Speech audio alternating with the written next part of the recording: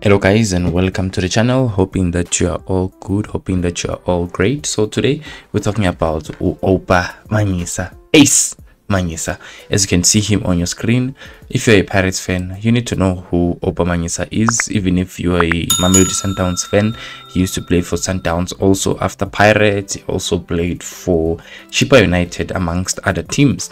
So he had a conversation with 10bet.co.za, 10bet, and they asked him for 5 highlights, best highlights, of his career. And Oupa Manyisa says his best, highlight was signing for Pirates, being the captain for Orlando Pirates, winning double treble, with the club, winning trophies and a double treble with the Orlando Pirates. He says that was, important to him. And he says being called also for Bafana, that was a highlight of his career, so yeah, man.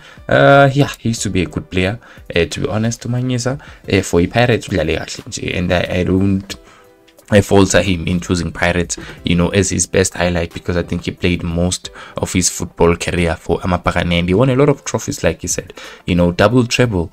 When is Pirates going to get that, anytime from now? So it's still gonna take some time. So he was a good player, one of the best midfielders, and I think even today Pirates is still missing this kind of a player, who can play down the middle, and he can have the ability to shoot, the ability to get some assisted times and just shoot and score from range. We need those players, but currently you can see that it doesn't happen. We have players that are playing short passes.